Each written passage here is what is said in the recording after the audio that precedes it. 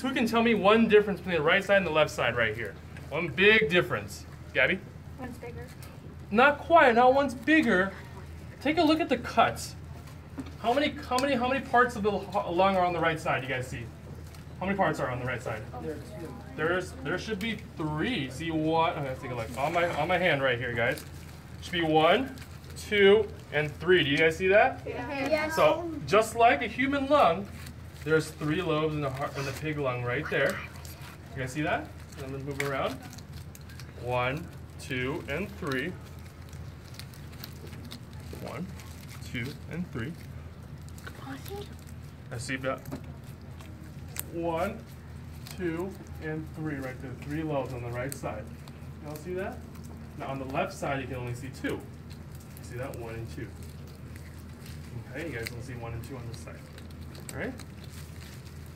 Now, when you accidentally swallow something and it goes down your windpipe, right? You guys ever feel that? And you gotta cough it all up, right?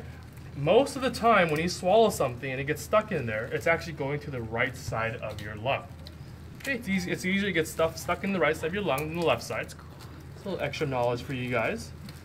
Alrighty, so if you guys can take out your lung, I think I told some of the groups, I want you guys to cut from the back. If you cut from the back, you can just lift the lungs up, you can see it intact like this. Okay? Alright? Alright.